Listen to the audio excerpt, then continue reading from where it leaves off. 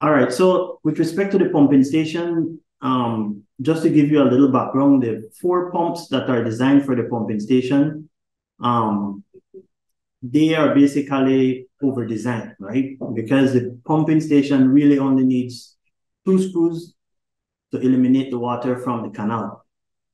But we have two additional screws as backup, right?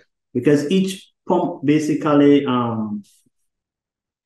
could pump 1.25 cubic meters per second. And so the two pumps would pump 2.25 cubic meters per second, which is equivalent to about 474 gallons per minute. With that, the two pumps are more than sufficient to eliminate the water from Collect Canal and from Southside Canal. During the rainfall event that we had over the weekend, carrying through to Monday, the canals were not at its capacity. So the canal still had capacity for runoff to come in from the side drains into the canal. So basically, there was no need for us to operate those pumps.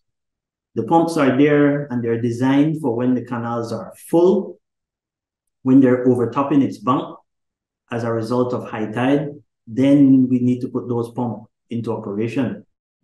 But there was no need for us to do that because when you look in the canal, all three canals that are connected to the pumping station, you still had over 18 inches of capacity that could accommodate runoff from the side drains, and that was what was occurring.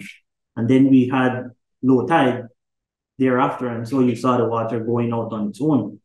These pumps are very expensive as well to operate. So if it's not needed for us to operate those pumps, then there's no need for us to put them on.